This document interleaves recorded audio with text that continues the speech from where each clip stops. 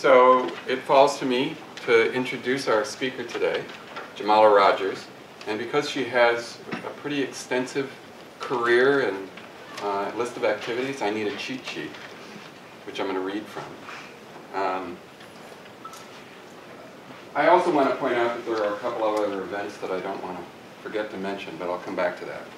Jamala is an award-winning community activist and author with more than 4 decades of experience organizing for racial justice and gender equality. During the 1970s, she helped found the St. Louis chapter of the Congress of African People and was involved in the African Liberation Support Committee and the National Black Political Assembly. She's a founder and past chair of the Organization for Black Struggle, which was established in St. Louis in 1980 to work on issues related to repression, electoral politics, youth, education, and the cultural arts. She is the co-chair of the Coalition Against Police Crimes and Repression and has been deeply involved in the struggle for racial justice in the wake of the police killing of Mike Brown in Ferguson.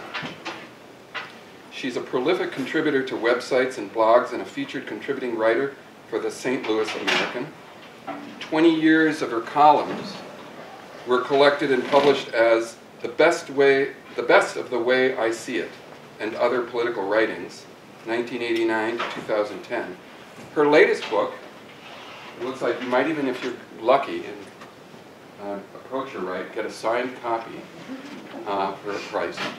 Her latest book is Ferguson is America, Roots of Rebellion, which chronicles the long-standing fight for racial justice and human rights in St. Louis. And this semester, she's here in Madison in the spring as a Haven Center activist in residence, which is a program that was made possible through the generous contribution from the Link Friendship House. So with no further ado, Jamala.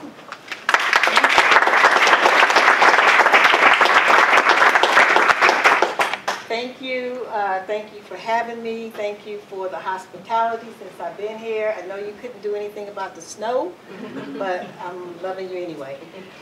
So we're going to get started, and hopefully we will have a energetic and robust conversation afterwards.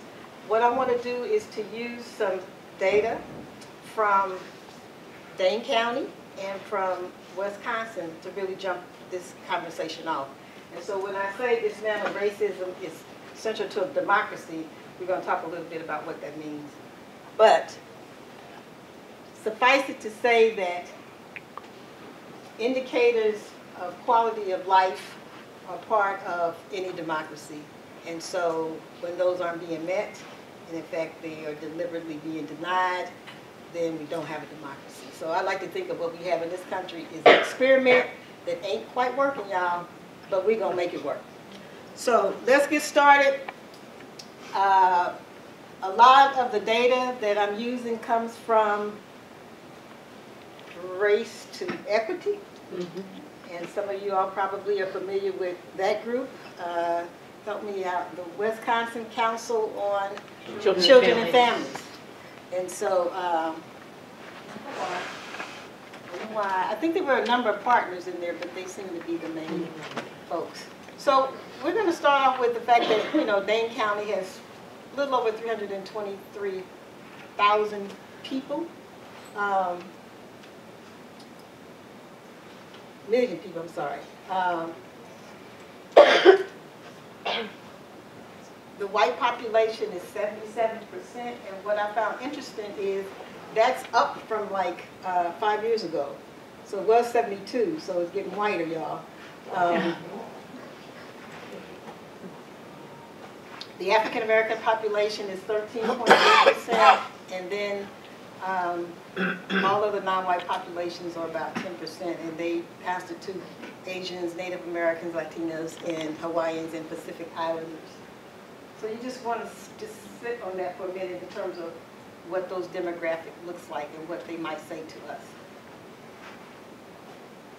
There's a couple of people here from the book signing last week, and so they know that I love this quote from The Road Not Taken and the Shaping of America by Lerone Bennett. He wrote this in 1975.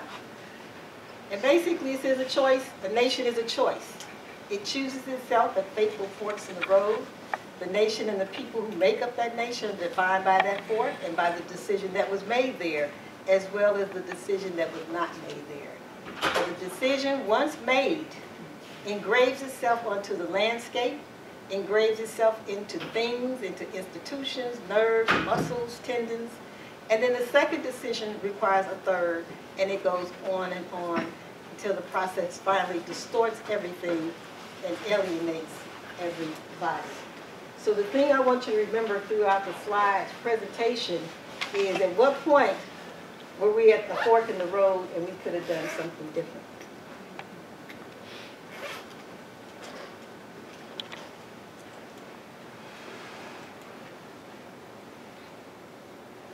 So we're going to start with a working definition of racism. Because oftentimes, people conflate individual acts of prejudice with racism. And in fact, sometimes people accuse folks of color who are oppressed as being racist. So we're going to get clear on the fact that racism is the belief that a race is superior to others and holds the power to promote and enforce those beliefs through a system of educational, financial, social, religious, cultural, and political institutions. So all day long, I could not like you because you eat peas, but I have no way to enforce that because I don't have any control of those institutions. Democracy. Does anybody know where that word comes from? It's Greek. So demos is people, and kratia means power. So what, that's such a beautiful word, those two things together, because that's actually just a powerful combination. So democracy for me is when the majority of the people decide what's best for the majority of the people, and that's based on equity, fairness, and justice. So you don't get to choose who gets to be part of the democracy.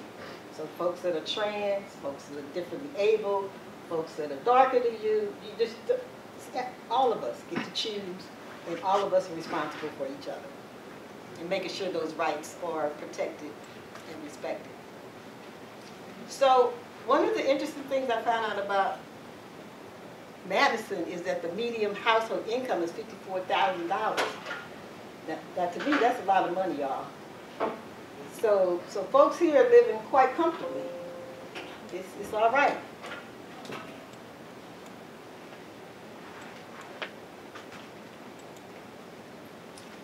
So the census tells us that over 54% of African Americans in Dane County live below the federal poverty line, compared to almost 9% of whites. So that means that blacks were over 6 times likely to be poor than whites. So that $54,000 a year income means nothing to most black folks living in Dane County.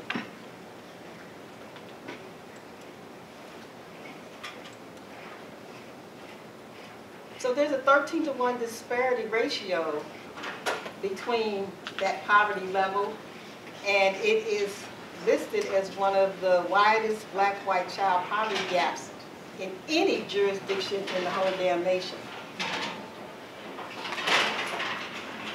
There's some seats up here, you all. I'm not going to bite. Sorry to interrupt you. That's okay. It was a natural break.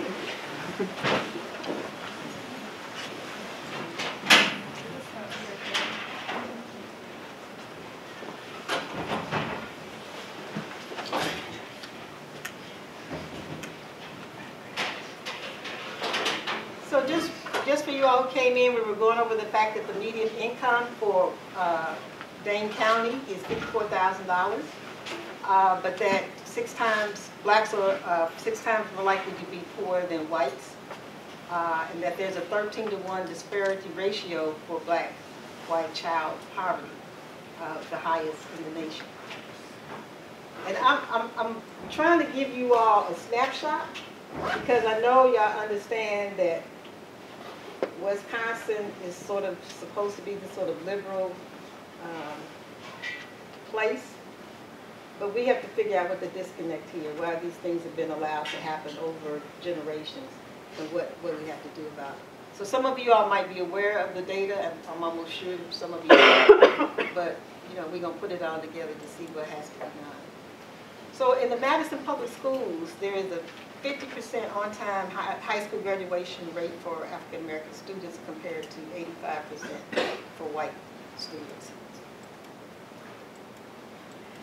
And in Dane County public schools, a black student is 15 times more likely to be suspended than a white student.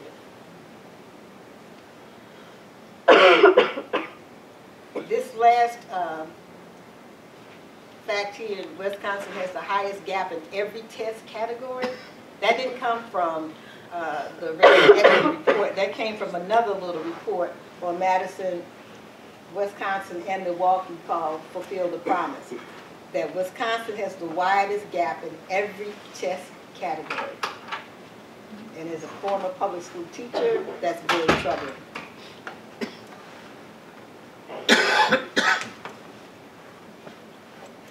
So in 2011, the official unemployment rate for blacks in Dane County was 25% compared to 4.8% for whites.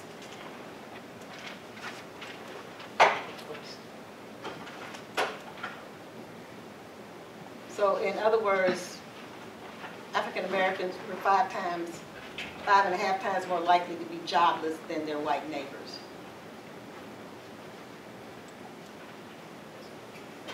The latest arrest records of 2010 said that the black youth were 6 times more likely to be arrested than whites.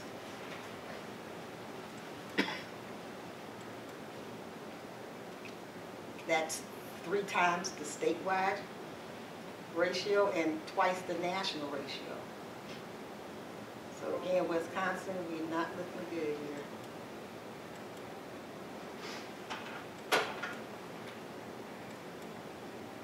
So the county stats also cite that African American adults were arrested at a rate more than 8 times that of whites. That's 4 times the statewide average and 2.5 times the national. So we way up there, y'all, way up there, above everybody else. In 2012, African American males make up only less than 5% of the county's total male population, yet they accounted for more than 43% of all new adult prison placements during the year. Wisconsin is number 1 for the worst incarceration for African American men in the country. And I have to pause here, you all, because a year and a half ago, I was here and I gave a presentation. Patrick, I think that was 2015 that I was here. And after I had seen the rates and people had actually verified it, I almost deputized people and say, when I come back, you all are going to have this straightened out for me. And everybody assured me that they would. It's not happening, y'all, so somebody's getting a bad grade here. So in essence, Dane County blacks generally fare less than African Americans living anywhere else in the state and in the nation. I'm going to let y'all sit on that for a minute. Blacks in this county fare less on all the quality of life indicators than black people living anywhere else in the state or the nation. And I'm including Mississippi in that, y'all. Worse than Mississippi. So I want to talk a little bit about where I think this comes from and where we are in this country today and why it's so difficult for whites to shift. And actually for non-whites to shift too. It's because in many ways it goes back to, I'm going to read this from, this is from, some of you all were too young to remember this, but there was a Kerner Commission report that came after a wave of cities went up in flames in 1967. And the commission report was to figure out why were black people so angry in almost every urban area across this country. And so this is one of the infamous quotes from me. Our nation is moving towards two societies, one black, one white, separate and unequal. And what white people have never fully understood, but what the Negro can never forget, is that white institutions created the ghetto, white institutions maintain it, and white society condones it. That's where we are even in 2017. Elsewise, some of these stats wouldn't be as bad as they are. So these last few are just a run through about some facts.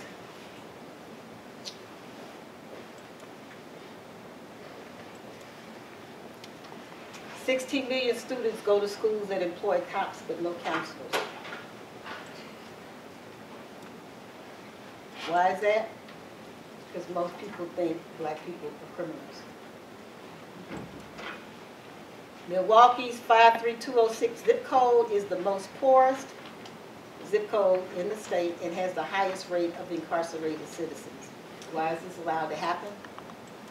Because people think black folks are criminals. The Nixon campaign in 1968 and the Nixon White House after that had two enemies, the anti-war left, some of you all were part of that, and black people.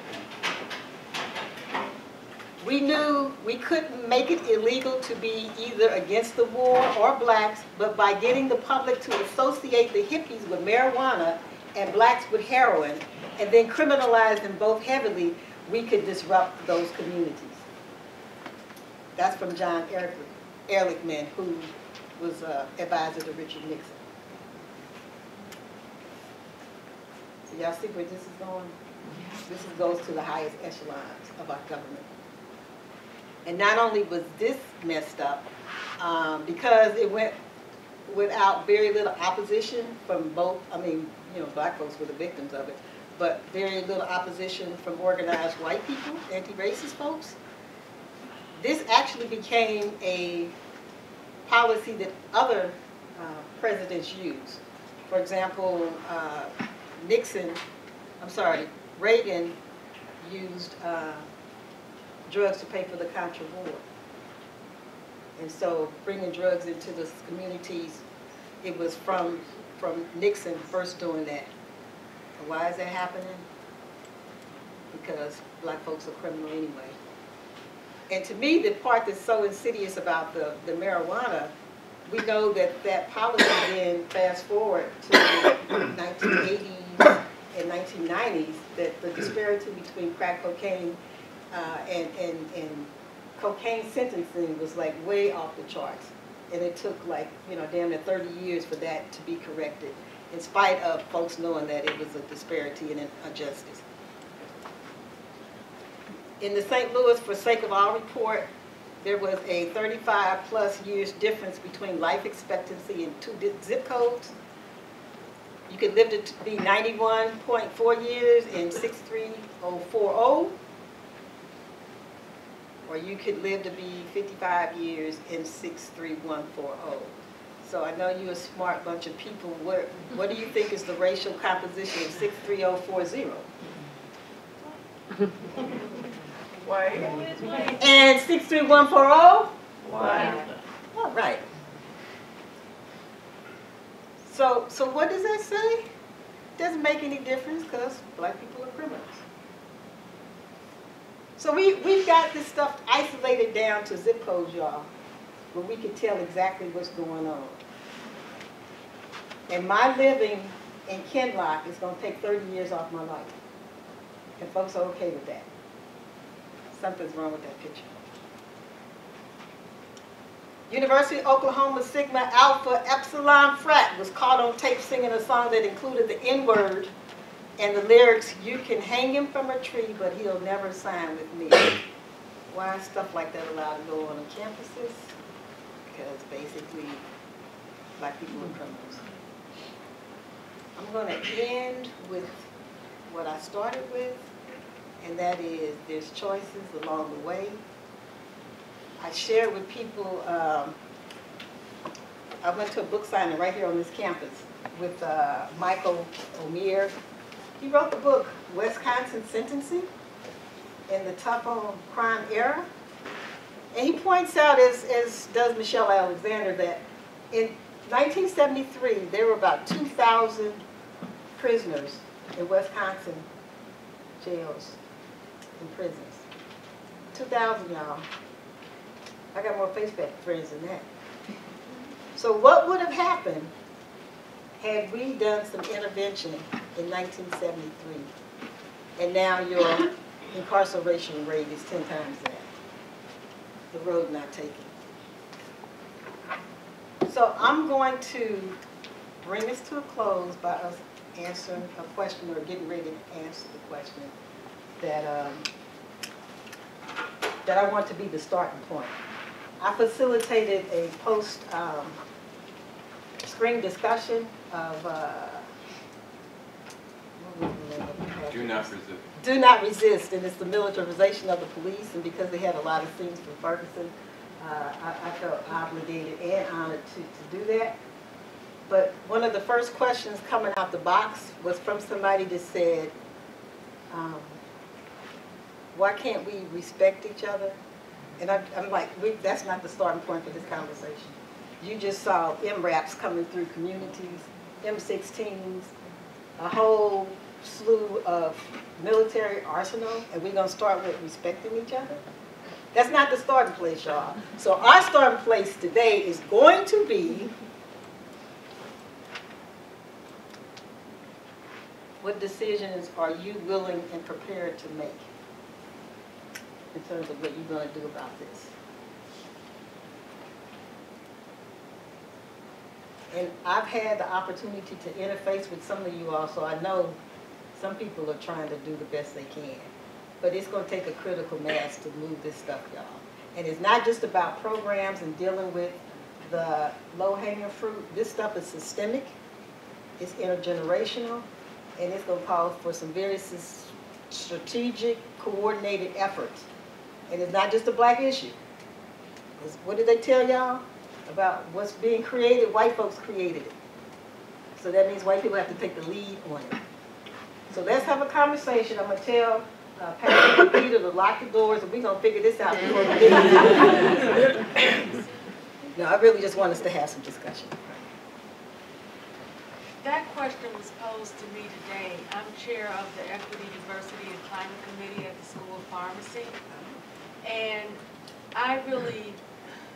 in a discussion with the chair of my division, I told him that I felt that the whites at our school had to really push the effort for diversity, because having me stand there and say, well, this is what we should do, I'm the only African American in the entire building.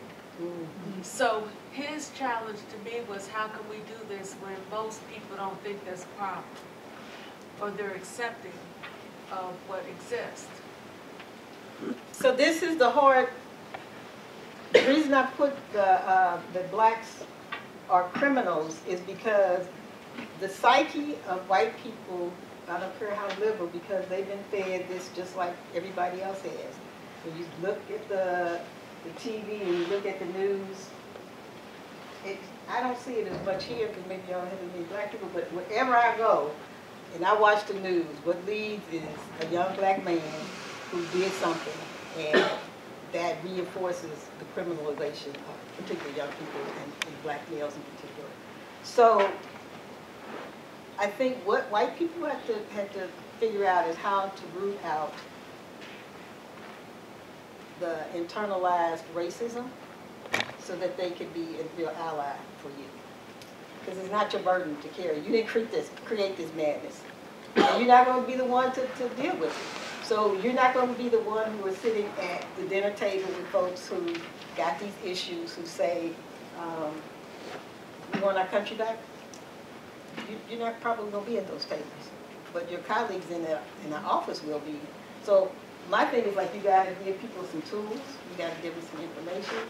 And we don't need the guilt tripping. That's not helping us. The guilt tripping is not helping us. But for yours, I would say just keep pushing it back on other people. Is that your job? Is your paid job to do this? Well, that might change my recommendation to you. But generally, that is a job that you're going to be doomed to fail.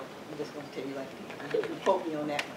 When you go back to the department chair, say, Jamala Rogers said, if you set me up for failure, because if he thinks that you can be the linchpin to make a diversity happen, when you up against people who are saying, there's no problem here in Madison.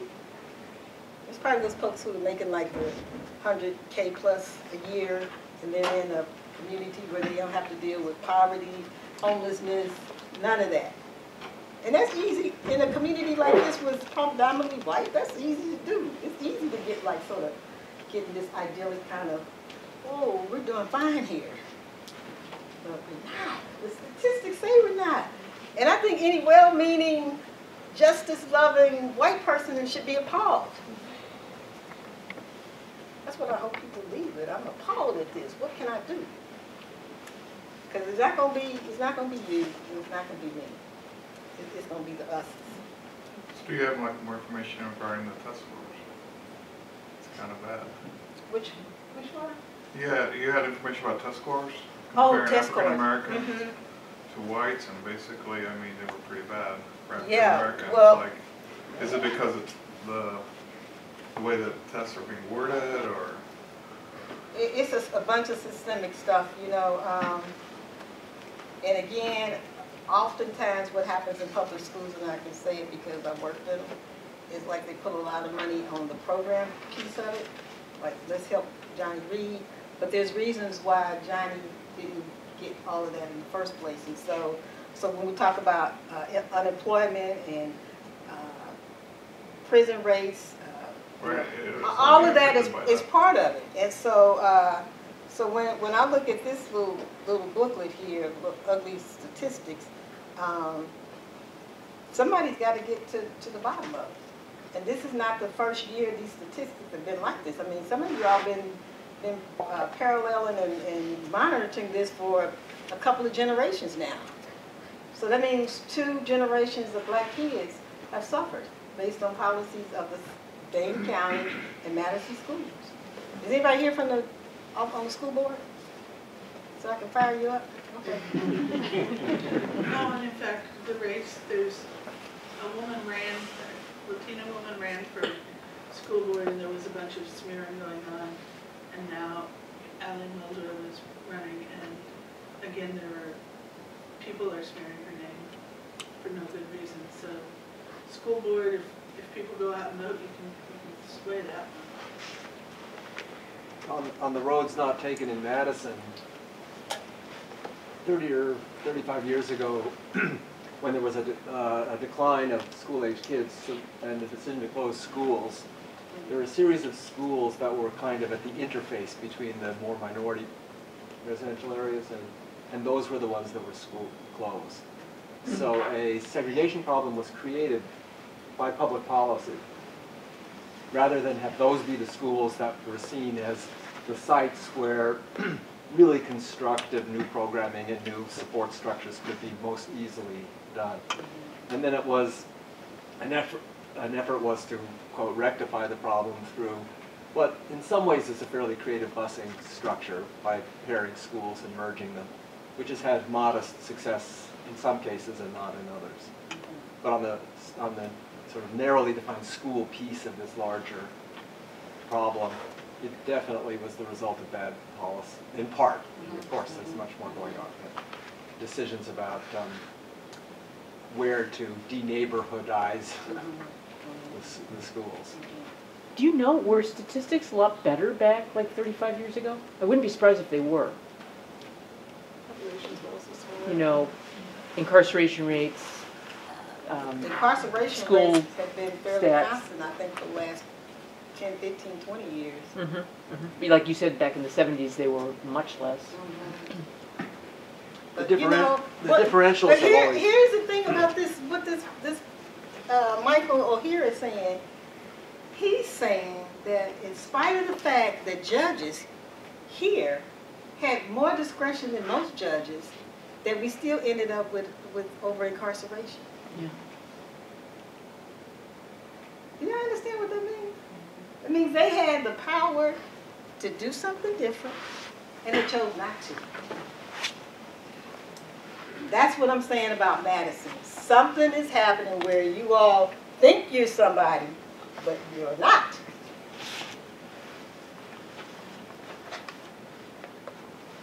Y'all nice, y'all nice enough. But the statistics don't lie. They keep coming back again and again and again. So I think that's a great point, Eric, that, you know, road not taken and where were people when that was going on, what kind of noise was being made, if any, or if people said, well, I certainly don't want them in my neighborhood, so let's shut that down so that they don't. I mean, all of these kind of things are triggered, and they may be unconsciously being thought but not said. Sometimes they get said, but most of the time they're pretty unconscious. Like decisions that get made and they look like they might be benign, but they're not. They have a racist underpinning. And there's people that have been documenting this stuff for a while in here. You know, you got an older person in here, you got professors in here that have been documenting this stuff. So when I looked at some of the headlines of some of the newspapers, like, you know, doing some research, they all talked about some of this stuff. So, and I'm saying that because a lot of the young people in Ferguson, and when I traveled across the country, it was like, white people don't get a pass anymore for saying they don't know what's going on. They just don't. Because this stuff is like in the newspaper saying, boo, boo, boo, boo, boo, boo. It's all across YouTube, boo, boo, boo, boo, boo. So what part of it are you not wanting to hear and to deal with? So that's what you have to figure out. And you have to really do some personal work, but you got to do some community work too. Because in Ferguson, there were a lot of white people who said we didn't know this was going on, all this super exploitation of the courts. We want to do something. No excuse for not knowing. Not in this day and age, not as quick as Twitter goes. Not as quick as stuff is on your internet, on your phone that comes directly to you. So we gotta, I want to hear some more, some solutions that people think we could work on. Well, I don't have, I think part of the thing that people face when they hear the overwhelming historic evidence of all of this stuff is that they don't know, including myself, what the path forward is going to be, you know, where you can, and how to choose the right action to take, because it seems like an overwhelming problem. But I think that I have recently been reflecting, to answer your question, and actually go with the prompting down here. I mean, what I've been trying to do lately and thinking about and trying to act on is just that with every sphere of influence that I have as a white woman that has a couple degrees and a couple of roles in the community already, to make sure that I am a steward of bringing this issue into the open and being willing to talk about it and advocate, because I'm a native Wisconsinite. I am many generations from Wisconsin. I care a lot about this state, and I think that everybody should be able to enjoy what I like about this state. And I'm tired of seeing it being a failure in this particular way. And I'm also tired of people of color that want to contribute to the state having to be the ones to constantly be the ones fighting to bring that out into the open.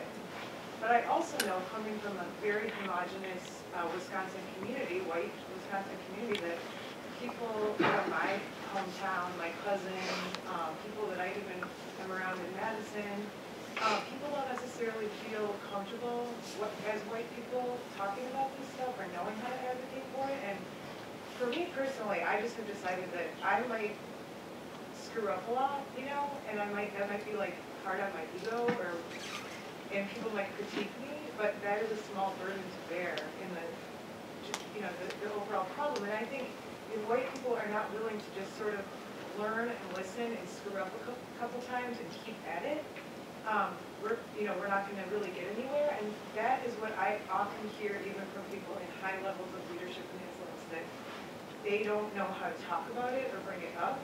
And so when an issue comes up and race needs to be addressed in that, they just find a different angle on it or something, and so those conversations are not coming from people that have influence. Sometimes I think because of fear, of their own sort of, do I know what I'm doing, do I know how to say it? And my position on that would be, it's just like anything else, you gotta learn about it over the long game, in a lifetime. And I don't feel ready to say that I'm an expert in this, but I am willing and prepared to just make the decision to try and fail and continue to learn through that process. So is anybody doing something similar, a suggestion that they have how to do this? Because I'm gonna tell you, when you say white people are overwhelmed, I'm thinking, how do you think poor black folks are doing? Yeah. Absolutely. So, and I'm saying that to juxtapose that the discomfort that people are going to feel is going to be real, but nothing compared to the daily life. And that's the way you have to look at it. Okay, I might be cussed out because I said Negro instead of black, but I'm going to live through this, right? As a white person, I'm going to live through this, because somebody will say, well, we don't use that term anymore. But I prefer to be called an African American. Some people don't even want to be called African Americans. So you're not going to get it right all of the time. So you just say, hey, what do you prefer to be called? And move on. I mean, it's not that big of a deal. So, but in terms of trying to look at this big monster that we've created here, and that 45 is doing his best to add more to it, I just tell people, pick one thing. Pick one little thing of a big thing and start chipping away at that. Because even if you take education, there's so many layers of bad stuff in education, from curriculum to school culture to, I mean, it's just a bunch of stuff. But just pick one thing.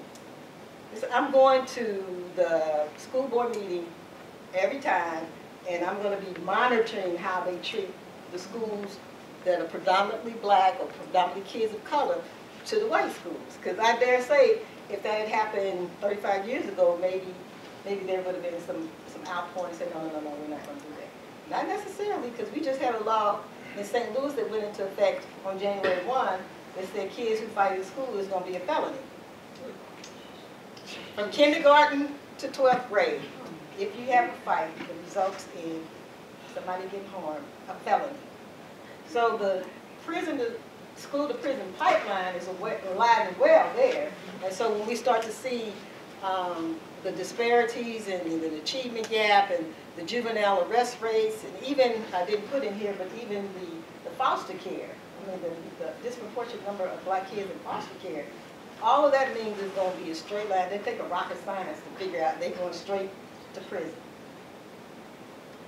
I think I struggle with, like, I feel like I've decided to go into a profession that is trying to, like, make, I guess I'm really interested in community engaged scholarship in the academy, which is kind of itself subversive.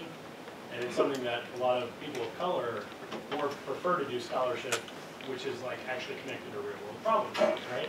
Instead of like just publishing for academics' eyes only. So I feel like the nature of my profession is kind of subversive to racism within higher education. But I think the difficulty that I have is kind of this disconnect between personal and professional, which I think like concepts of the civic professional help us think about like how you're melding your like personal life with your civic life, or sorry, your civic life with your professional life.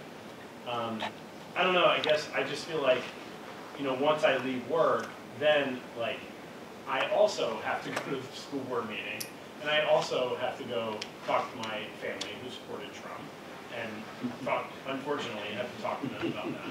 You know, like, I feel like the nature of what I spend 50 to 60 hours a week doing is subversive to racism within a system that has been largely unchanged for 350 to 400 years of higher education. And then, like, also then going out and figuring out, like, okay, and I need to go to do all these other kind of personal things. That's where I feel like I mean, I don't know, I mean, like, confessions of a white person. Like, I mean, what was me, right? Like, I guess I get kind of like, oh my gosh, how much can I push? At some point I have, like, I don't know. That's the struggle that I have, is kind of I think you do have to pick your battles. Even black folks have to pick their battles. And then, this is stuff that's coming at you nonstop. one of the things I've been saying to the social justice movements is let's get more strategic about responding to 45, because every day he's going to throw something at you, and we can't be running around protesting that, because we'll be worn out before the 100 days is over. But let's pick our fights. Let's see where we can get some victories. And I say the same thing about people's personal commitment. If you say racial justice, I'm going to put at the center, and that's going to motivate how I act in the classroom, with my colleagues in church, you know, wherever you are, then people are going to get used to you raising those issues. And sometimes, you know, this is the case with me, sometimes they clean up their act before you get there, because they already know you're going to raise some stuff. So, it helps when they know that that's the compass, the racial justice compass. You're going to bring it to the space. Sometimes that may be the best role you can play. I also have a question for you, because I feel like the nature of some of the work that I do also requires that I conceal some of this work, to where I'm not overtly saying like this is anti-racist, especially, you know, when like you're trying to get Republicans in this state to invest in things, like I said, that are subversive, but they're not like directly anti-racist. It's like invest in community engagement in higher education. And I can get them interested in that, but it's like subversive, and I feel like I have to hide it. I don't know if that's like tactic. That's not good, bad, or that's a tactical. That you're choosing to use a tactic that's going to work for them. I don't think that that's an issue. Because one of the things we found in Missouri, we had a ballot initiative where the Republicans were going to change the state constitution to start eroding voting rights. And so Amendment 6 was going to do voter ID and have all this other stuff. We were able to beat it down in the urban areas of Kansas City and St. Louis, but in between there, which is basically rural, we lost that one. But partly we lost because we just didn't have enough boots on the ground, because the people who were going to those rural folks and talking with them, when they had a chance to do the engagement like you were talking, those people said, oh yeah, that's crazy, I don't go like that. But we just didn't have enough time and money to do that. So I think the conversations with people are really critically important to have. The one-on-ones or house parties or whatever. But no, I don't, especially with rural, because I noticed that in Wisconsin, they use the rural and urban dynamic like they use black and white in Missouri.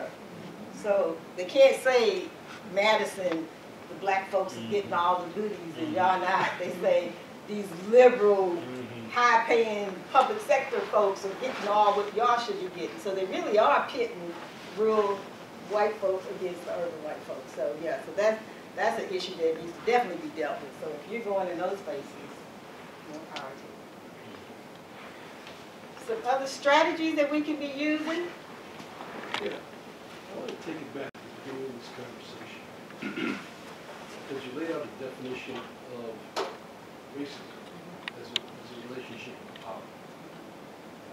And cited institutional power. The conversation here is going toward individuated, what I consider non-solution. The question you raise in your statistics is why Madison is the way it is. And there's very little analysis of that. And for some years, some of us have said, look, this is a company tactic. The company is the University of Wisconsin. More lately, a smaller company called Epic. Right? If you're not in some way, shape, or form connected to or benefiting from those companies, you don't matter.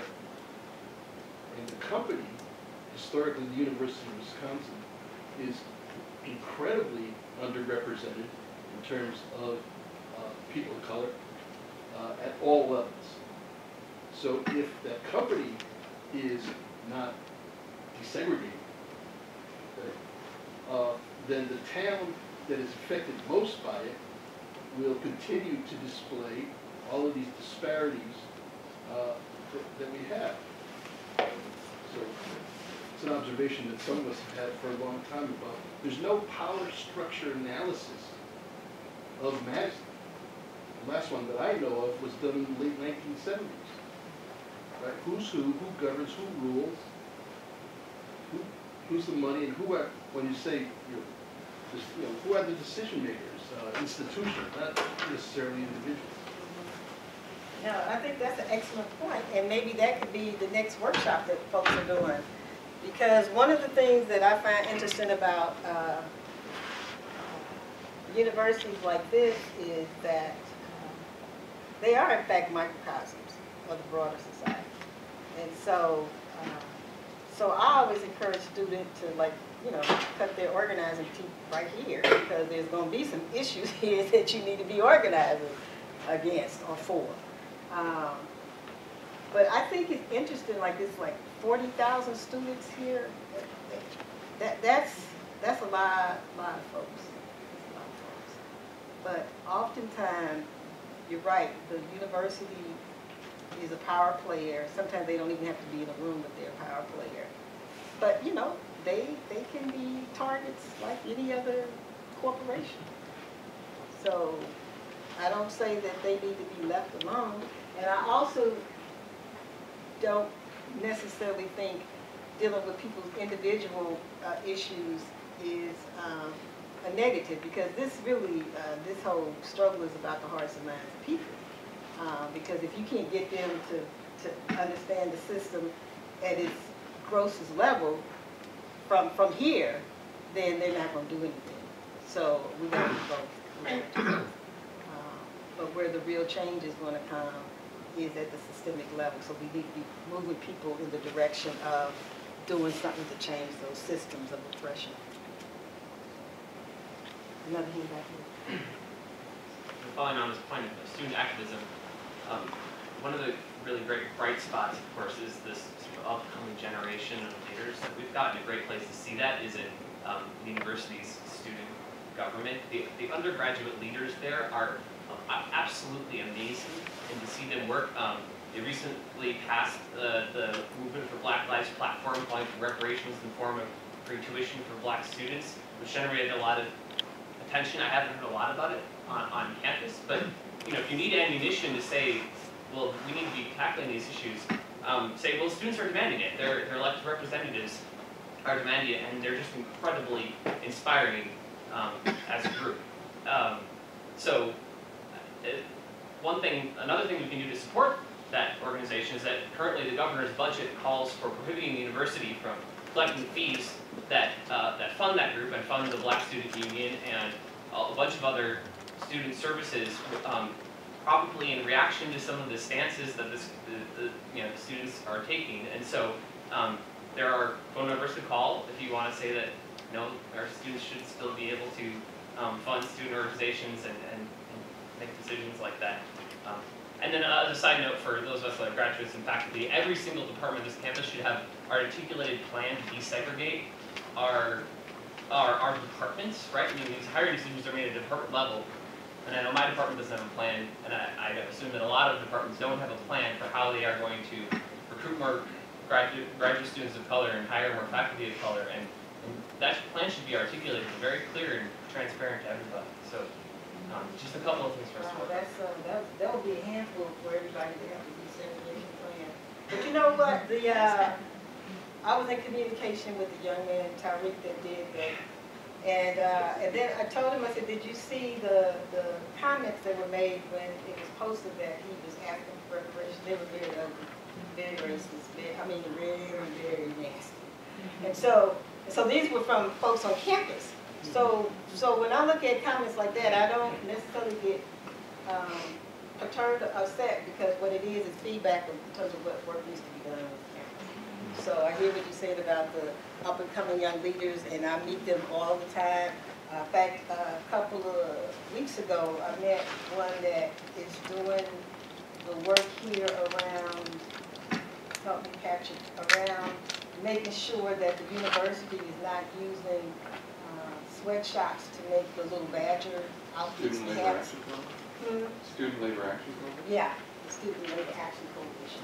So they've already been able to get some concessions from the university about, where these garments are gonna be made. So I know folks are doing stuff, and they probably, that's gonna carry over to her working, and in fact, she actually became an organizer for the union. So there's definitely places, interventions that students can be at, and this is, like I said, this is a microcosm. So you're seeing racism in all its glory here, sometimes not as much, because one thing about universities, y'all, they got lots of distractions for you.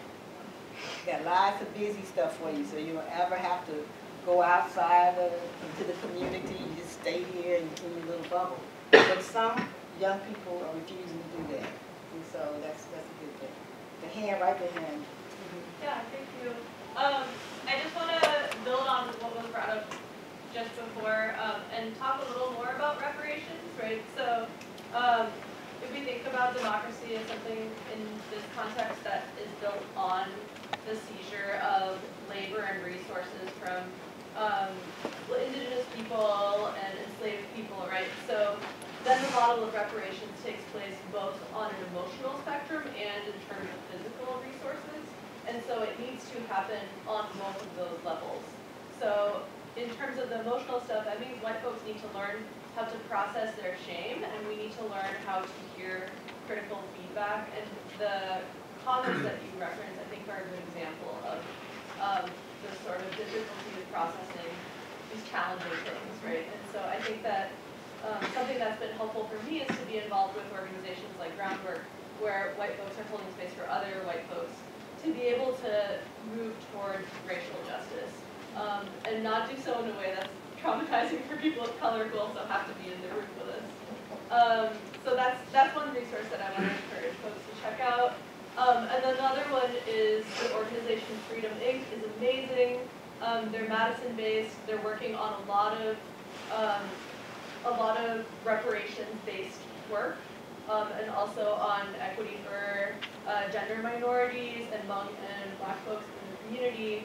And they are actually starting a capital campaign to be able to buy their own building. So that's a very, very concrete way in which white folks can plug in, is by, if you're really busy, if you're swamped with emails, being able to donate money to Freedom Inc. so that they can buy their own building and take on the kinds of projects that need to happen within their communities, rather than, white folks trying to swoop in and save everything. So those are a couple of these maybe people find helpful. I saw another, I'm trying to get somebody who hasn't spoken up here. Yeah, these are all wonderful and important comments. I think it's important to try, to the extent we can, to join the question of racial justice with class. 43% of poor people in the United States are white, and they're poor in part because of racism, because of the way racism has blocked more universal programs in the United States, which would be broadly alleviating of the levels of inequality. Now, this is not to displace the question of racism onto the question of class, to say that it's really all just class. No, of course not. But frequently there's discussions around racial justice that don't continually emphasize the way that race is itself reproduced by its deep connection to class inequality. And that connection, if it's brought always to bear on the topic, helps to then build coalitions among poor people. I mean, Martin Luther King called it the Poor People's Campaign, right? And for good reason, because he saw natural allies between marginalized and poor and oppressed whites and blacks, and the effort to keep that division alive and intensify it is, of course, one of the hallmarks of American history. So it's not simple to bring those two together, of course, but they need to be conjoined. And fundamentally that means defeating politically the forces of neoliberalism that think that poverty is a good thing, that marginalization and inequality are desirable. They keep people in line. They promote particular forms of competitiveness that should be opposed, etc. So I think 45 is going to make it easier for that to happen, right, when people, class, and race do intersect. Because when I see a poor white person who thinks that they have some kind of affinity with Trump, I'm like, so, again, feedback for work to be done, okay? But I would also say that because poverty, things like poverty, drugs have been not just racialized, but criminalized, then white people who need those support services, because it's always been said that's for black people who are lazy, trifling, and don't want to work, and when you actually need it, then you feel some kind of hesitation about, well, I don't want, well, that's what it's supposed to be there for. So I just think those kind of conversations have to happen. So I'm all for race and class. And I think they can be confused. Because I was in 2 community meetings today where I totally agree with everything you said, but I also saw white people wanting to say, but I think it's about class. And I'm starting to hear that as a way of, let's talk about white people again. So just, it's very complicated. We have to keep the complications all in the same package. And so how do you suggest dealing with that when you hear it and you know that's what's happening? What's your intervention? Well, if there's time to go ahead and look at how poverty is related to other issues too. Yeah, it's that whole thing of taking the responsibility and not just letting somebody say that. If it's slipping away from talking about racism. Well, and just if I may just say one little thing, I think whenever there's an opportunity to frame solutions in equality as equality solutions, in addition to being specifically focused on race, to bring those 2 issues together, it's constructive. Rather than imagine that you could solve the problem of racial oppression and racial marginalization strictly by dealing with race. That's not feasible. It's just not going to happen. The only way to deal with it is, you know, as Alan said, dealing with power, but also dealing with inequality that's a correlate to power. I was just going to respond both to you about equity and diversity committees and someone back there who was talking about shouldn't departments have plans. Well, I'm retired now, but a number of years ago, we did have plans. I was in the School of Education, I was head of equity and diversity. And what we did in recruiting, for example, is 2 members of the committee would meet with a search committee from the department, and the dean wouldn't sign on to the search until it was clear that they were doing their advertising and recruitment in the ways, and the advertising itself, I mean, the way the description was written, in the way to maximize the broadest pool and to get a really diverse pool. And a lot of people didn't like it. They called us the equity police, but the searches were much better. We got a lot more faculty of color who were really outstanding that they hadn't been looking for in the right places. And there were a lot of other things like that going on, but I think everyone backslides. And the thing we had done in our school, a lot of that was institutionalized throughout the campus, like exit interviews when anyone left in the faculty and a lot of academic staff. Our committee interviewed individually with complete confidentiality unless they wanted to share something about why did you leave. We learned a lot about climate issues at the university and tried to make changes. And it just becomes routine and people don't think about it and they're not doing the job anymore. I don't even know if the equity and diversity committees used to meet regularly to share ideas. Well, they do. Patrick Sims, the vice provost, has monthly meetings with representatives from the equity and diversity committee. What I'd like to comment, I feel in many respects, sometimes when it comes to hiring, there's a power issue. And unfortunately, I feel that often the efforts made to reach environments where you would actually recruit faculty of color is avoided in the attempt actually not to recruit. Because there have been moments that I felt that some of my colleagues felt that if I wasn't in that position, that one of their friends would have my position. So if there's not that many African Americans or students of color at a particular school, they may feel, well, why do I need a faculty member of color? But more recently, there was 2 African American students that were interested in the School of Pharmacy, and they ran into me. And both of them embraced me. When they saw me in the hallway, they were like, wow, you exist. And I got emails from them later thanking me for working with them. So I think that it's a matter of education on my colleagues' part. They're used to seeing people that look like them. But for a young African American, Latino, or Native American student, to see someone in a faculty role or some other position gives them motivation, and they feel like, well, I can make it, I might be comfortable in this environment because this person is here. And the other thing is your dean needs to support you. We have complete support.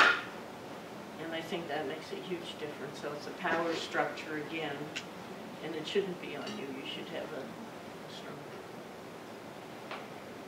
I think on that point, for me, it's about building the coalition of the willing. I'm from Southern California, and it's very diverse there, and it's not here, and that's a hard adjustment. And when I recognize that my personal place and purpose is here because of what you just mentioned about being a leader and an advocate and a supporter of the incoming students, it's a numbers game to some degree, right? So we need to build that coalition of the willing, and white folks have a role to play.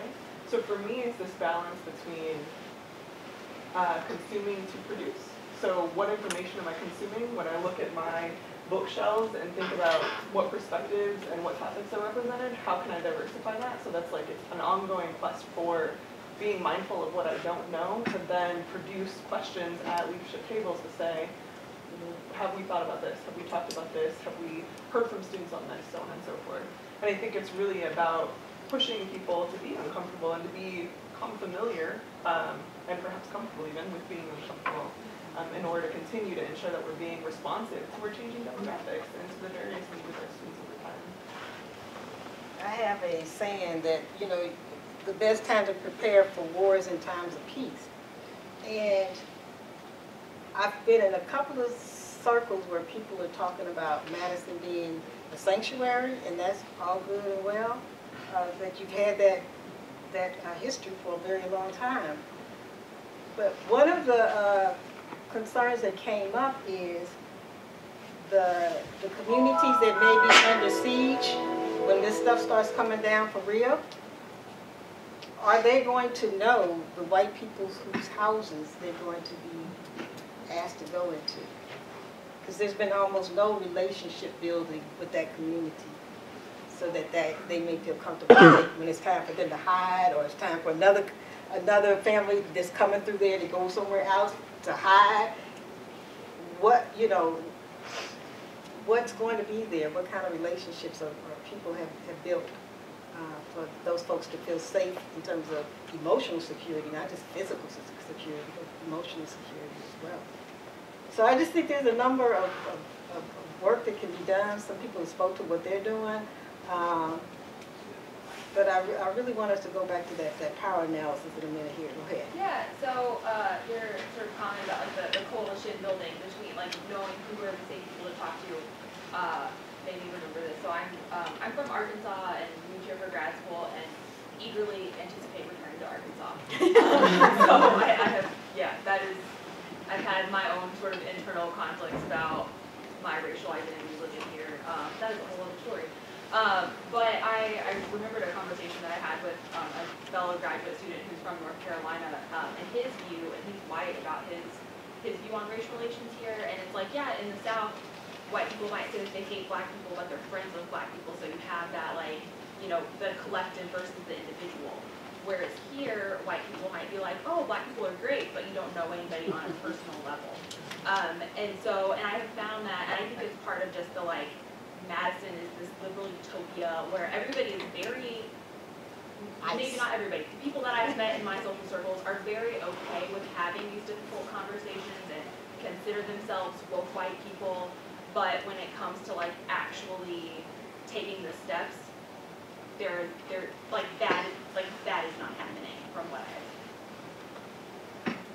So what do you think it would take to get them to move from rhetoric to talk to action? I really don't know, because it is the people that are reading Michelle Alexander and Ta-Nehisi Coates and that are, you know, very socially aware of the broader, you conversation.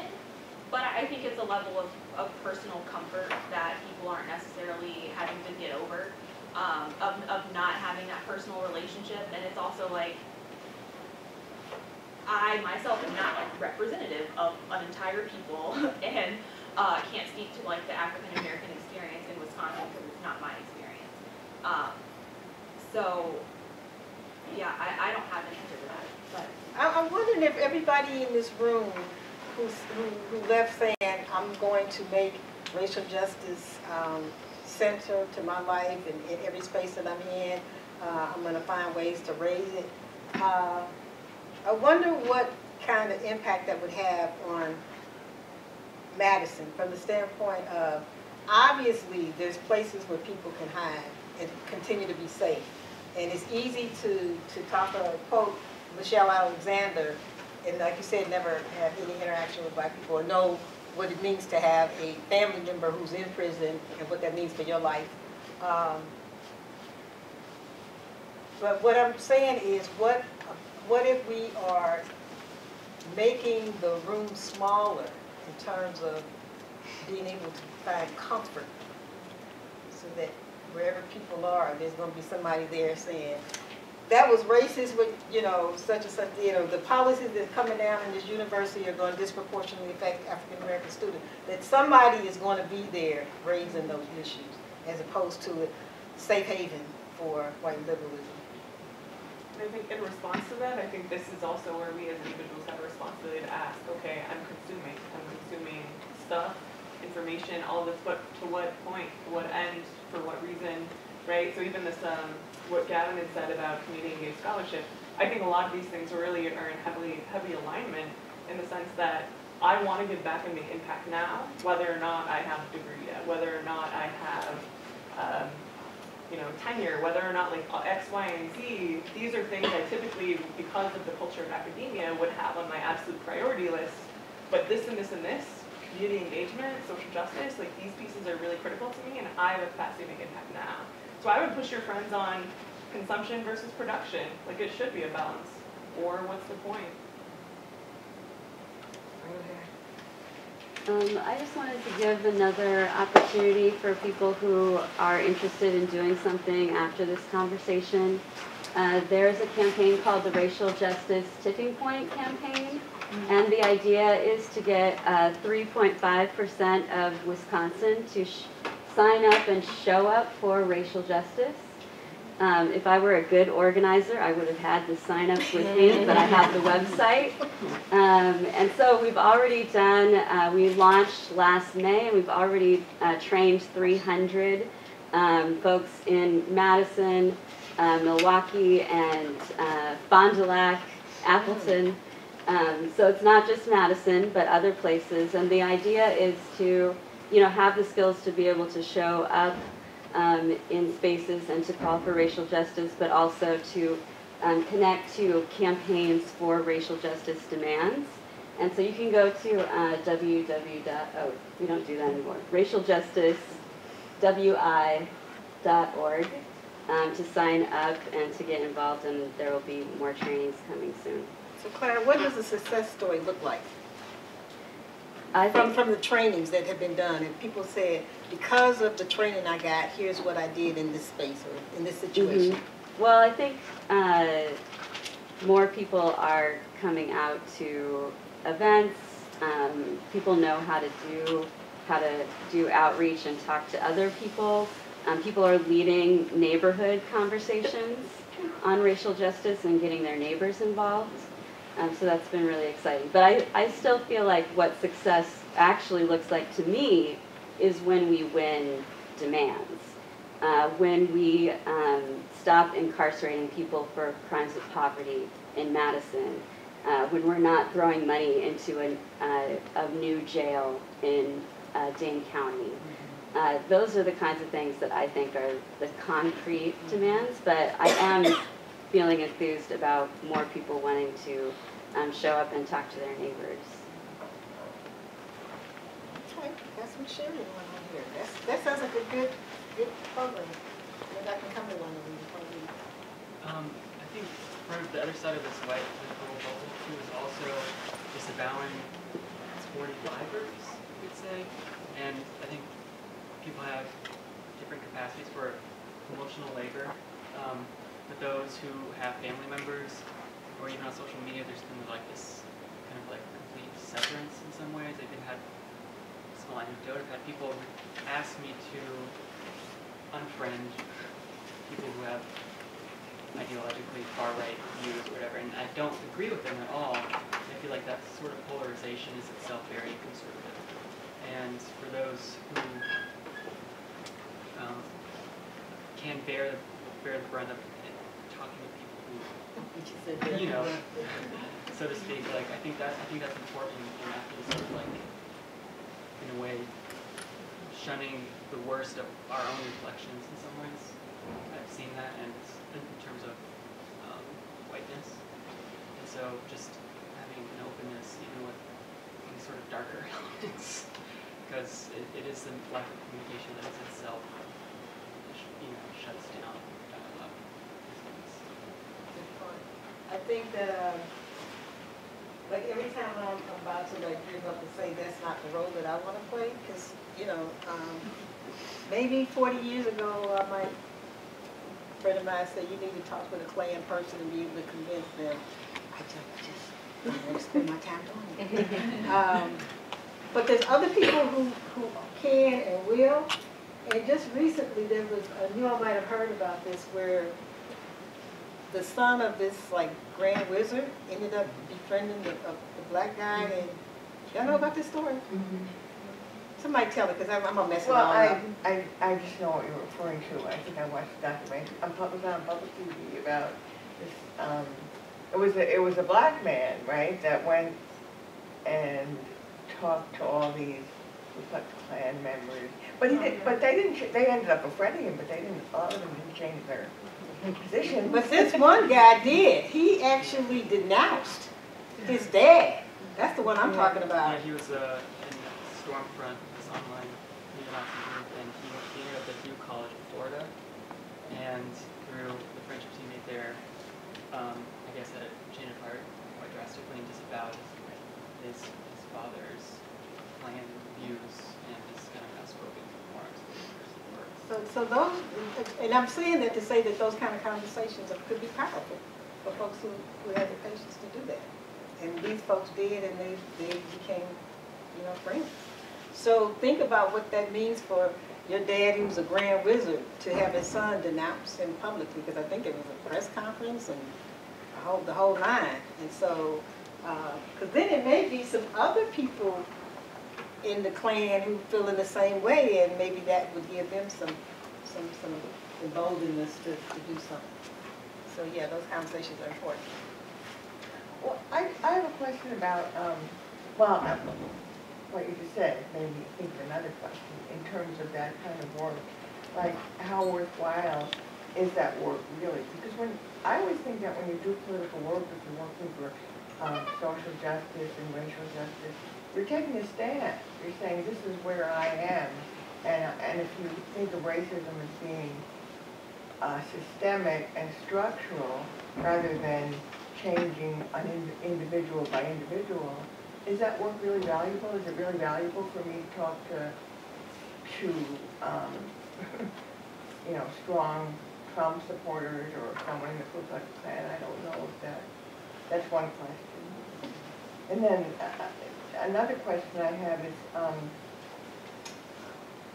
you know, a lot of people do really, you know, there is, I mean, you talked about dismantling racism, and there is racism, which is systemic and has existed, I suppose, ever since Europeans came over to this country, or existed here. I don't know about the rest of the world. Existed here ever since Europeans came over to the country. So there's this, you know, we kind of are swimming in a sea of racism. This is a question. I have no idea what the answer is.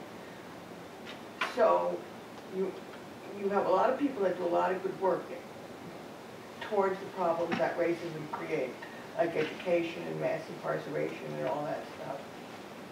But my question is, what, you know, if we're all swimming in the sea of racism and people of color are, you know, drowning in it, and white people are swimming and maybe even benefiting from it, what is it that you need in terms of something systemic or structural that, I don't know, that oversees stuff or something in terms of. So it sounds like you're talking about a silver bullet. No, not a because I'm trying to figure out what one thing is going to deal with all of this. Not a silver bullet, but because I envision that even though people do wonderful work and things change, that if you're swimming in a sea of racism, you're going to be swimming around from thing to thing forever. You're going to be swimming around, you know, doing something about education, doing something about mass incarceration. But if we still live in the sea of racism, I don't mean a silver bullet, I mean. Okay, I understand your question. I think what people have been saying about the structural and systemic racism is the place where we want to be, but that's a process as well. So the thing that Claire is saying about these folks that are getting trained, hopefully at one point when we say we're not going to build any more jails in Wisconsin or Dane County, that there will be people who will be a part of that. And you got to keep your eyes open, because what they'll do is, it's kind of like a guacamole thing at the carnival, like you get them to say no, and then like 2 years later they do it somewhere else. But I just think that people have to understand the system, and as opposed to the water that's coming down the river, and you're at the end of the river and you're trying to deal with the stuff that happens there, we're going to like put a dam up here at the beginning so that the water doesn't even come down. So we're trying to get to the source. We're trying to get to the roots. And I think that's the hard part for people to realize where, and it goes back to the power analysis, like who has the power to control and who has the power to make the decisions that's going to change this thing. But it's really the people who have the power. Because even though this university is here, it's got power, they're beholden to taxpayers, students, you know, they have some folks that they have to be responsible to and accountable to. So we got to make everybody accountable wherever we are, wherever they are. So I think it's harder to deal with the systemic stuff because folks are so entrenched. And I can say this about even Ferguson. So people think it was like this is the longest ever protest. Afterwards, the backlash was so severe and so ugly that you would think that probably nothing ever happened. Except that people's attitudes, black folks' attitudes definitely changed, because it's like, we're never going to put up with this stuff ever again. But, you know, we had 40 pieces of legislation around court reform. One of them passed. 2 months later, a court overturned it. So we know about systems change. So we're able to use that and talk about systems. So yeah, so I just think that, you know, we have to use teachable moments, but mainly we have to say, here's where the power is. We don't even need to be messing down here. Let's go here. But people got to be prepared. They got to be a strategy. They got to be a plan and all of that. You can't be marching up on somebody. They think you're going to holler your way into this stuff. It just won't happen. I don't have any answers unless you count magical thinking as an answer, but I think the problem is ignorance. I think white people are really ignorant of the black experience of American history. And I was one of those people, and I you know, went on a journey over the last several years to educate myself as much as I could. And, you know, I just wish that everybody did that. And, you know, the university is in a position to be able to facilitate that. But when people say they don't think that there's a problem, you just like, they're just so ignorant. And so, you know, if I could just make one wish, that would be that people would be more learned about stuff that happened in the 50s and those choices that were made, you know, housing and... and that are still being made. I mean, when you talk about ignorance, I sort of look at ignorance being lack of information or lack of knowledge. And so, so one of the things that's very easy for white people to feel is that in a situation where there's police violence, there must have been something that black person did. Because the police in my neighborhood wouldn't ever do that. That's legitimate. But what's not legitimate is somebody tells you that that's their experience and you challenge or deny it. What you can say is, that doesn't happen in my community. I would never accept it happening there. But some of this stuff is a daily occurrence. The stops, the frisks, the assaults, the degradation, it's daily dosages of it. It's current. And so when I jokingly told people it was 2 weeks before I saw a police car here and I was trying to figure out what's going on in this place. Because in the community where I live, I'm under occupation. So I'm going to see a police car every 15 minutes, half hour. And I'm going to see police cameras. So my existence is very different, but I don't want you to say, well, you all are doing, again, blacks must be criminal because that's why all this stuff is happening. And so in my community, that doesn't happen because we're not criminals. So I can understand why people could be in that little bubble, never have to deal with that. When I've seen police officers here, they're helping people. They're asking, I don't know. Those would be white people they're helping? Yeah, yeah. Yeah, they're very helpful to us. Right, right. And there's photo ops, really. But, you know, my point is that I think it's easy for people who live in all white environments to have a different reality and pull them out of those environments or even getting them to be exposed to something different without them feeling like, well, something is not right with those people. Because I do challenge white people. I say, when you pass by a night court and you see all black folks getting in the line around the corner, do you think, as you're passing, wow, look at all these criminals breaking the law? Or do you say, it's a disproportionate number of black people that are being stopped by the police and given these tickets? Which one do you think? I don't want you to answer that now and incriminate yourself, but think about it. So what I'm saying is that there are situations that have been set up where people can actually feel like that's different from my reality and it's actually true. So we got to get people out of the comfort zone. I think we're ready for a couple of more questions and then we're done. You said earlier that the excuse on behalf of white people, well, I didn't know, is no longer valid. I agree with that.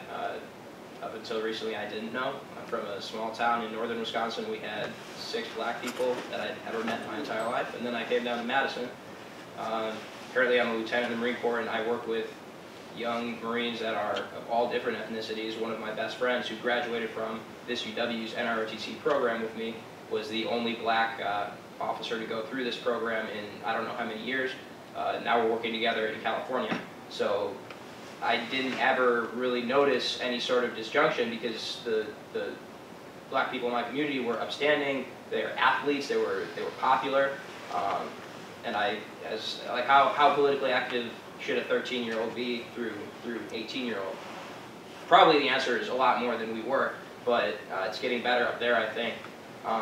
Nowadays, though, when I'm in California, I don't see any sort of racism on a day-to-day level. I'm not saying that there's no occurrences of racial discrimination in the military in general ever. Of course, that'd be ridiculous to say, but it's on the officer and staff to control it and put a stop to it when they see it. And I was ignorant up until a little while ago when those riots started happening, then I started paying attention because I was no longer in my northern Wisconsin bubble. I had gotten out to the East Coast, the West Coast, and I started seeing different things happening that didn't really sit right. And I'd like to think that that would mean that the majority of the population in the United States, if they get outside of their bubble, they can choose for themselves what would be right and what would be wrong. And like you said, sit in on a school board meeting and police the enforcers of those rules. I'd like to think that that is possible to happen. Moving on from here, though, your original question, I think, is what are we going to do about it? I think that what should happen is we need to hold our leadership accountable, because that's what we would do in the military. Is if somebody was allowing something to happen, there'd be an inquiry right away. They'd be kicked out and wouldn't be able to leave. And I know that that's really what the point of whatever the group you talked about, girl with the purple notebook. I'm sorry, I don't remember what it was called. Right? You want to hold your leadership accountable, and so in answer to your question, what am I going to do about it? When I go back and I'm more politically active, I will sit in on those meetings and I will listen for what sounds right and what sounds wrong. Talk to your friend too about what his experience is. His experience was rough. He came from a very poverty-stricken family, and he lucked out and got the full ride scholarship here. Yeah, you can learn a lot from him. That's true. I'm thinking though, Because this is we're in a university where there's lots of research, lots of data gets thrown on, and year after year, things like this keep coming out with very little change. That's what I'm saying has got to stop. And I don't know if there's a group, for example, here whose only purpose is to deal with educational equity and lowering or closing the achievement gap, or if there's a group whose sole thing is dealing with over-incarceration. But those are two things that y'all got to get a handle on. You got to. I'd just like to bring us back around to the title of your talk, Jamala, which is why dismantling racism is important to democracy, is that it? Is central to democracy. And democracy is a system of governance, like you said, majority rule. And so what we're talking about is a numbers game. And in a state like Wisconsin, I mean, just to make clear the obvious, it has to be, if we're going to do anything democratically, it has to be the white people that push this, just because of the numbers. Madison, 6% African American. Dane County, 13% African American. It really can be no other way. So as someone who made a decision to run for public office, to hold folks accountable and to get into that power system to do something about this, it's really difficult, even for someone in a position of power, to bring that kind of accountability without a movement behind one. So that, and you know, in an economy that has been built on the dispossession of land by Native Americans and dispossession of labor, centuries of it, of African Americans. I mean, the wealth of this country was built on those two things. How do we even begin to start picking that apart, right? And there's a basic level of political education just about that people need to understand and to feel responsible for changing, I think, if we're going to get anywhere. Because when I hear white people telling black people to kind of, go back to your land, I'm like, they are. Yeah, wait, what are you talking about? If one's going to go back, it's going to be you. But so yeah, it is some basic kinds of information and education that needs to be done. You had your hand up. I was going to make you the last one. Oh, that's a lot of pressure. I'm just going to say that this piece that I keep resonating to a lot of this, and partly it's because we're in this academic space, but I feel like all of it's from our shoulders up. And so there's a lot of thinking about this. There's a lot of, I need to know more, I've got to have facts. And I think part of what I need to do and we need to do, particularly as white folks, is to feel something about it. And that's not a magic answer for, systemic change, but it's a place where we have to start on a place of feeling. I totally agree. That's why I say this is a struggle about the hearts and minds of people. So it's not just the top of it, it's like here too. Because if we can't feel for a citizen who doesn't look like us, who doesn't think like us, whose gender is different, all of that, then then the enemies continue to pit all of those rural, urban, straight, gay.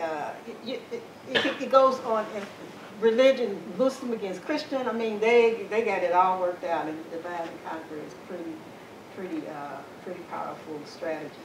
So yeah, so I think that sometimes I see that as a cop-out too. Like, I need more information. I need more information. You've been thinking about this for 20 years, bro. Let's get with it. Come on. So, yeah. So sometimes a little information can be dangerous, but somebody who's sit back there, just get in there and start doing it. People who feel like you are sincere are going to lovingly and gently correct you. And it's not going to be like, it's going to be, okay, she's with us, she's down with us, that was a mistake. I've actually heard some gay folks jump on another gay person. So it's just some issues out here that we just got to deal with. And so some of the stuff that gets thrown at us is still all there that we have to sort through. So we're actually doing double duty. We're trying to fight these folks, and then we're trying to have some unity amongst ourselves, and that's like a real job to like sort through all of the isms that are amongst the good folks. So yeah, so that's a good end to talk about winning the hearts and minds of people, because it's going to take both of those. So Patrick, you want to close us on out and redo our upcoming events? So Yeah, well, first of all, thank you.